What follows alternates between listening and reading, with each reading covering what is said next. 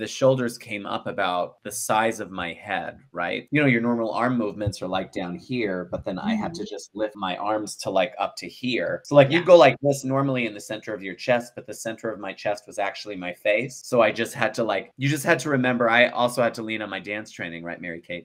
Dance training, you just have to like keep going back to the same spot. It's going back to your same dance spot and not like going back to your normal rest position. But it's like if you always have to end this dance in this way, you always would end the dance in this way. And also I had to trust all of you watching the monitor to tell me like, uh-oh, no, Tom, because even times you guys were like, get your arms up a little higher to the left or the right. Okay, right there. And then every time we go back to that particular part of the shot, I just have to remember that the hands were like this time.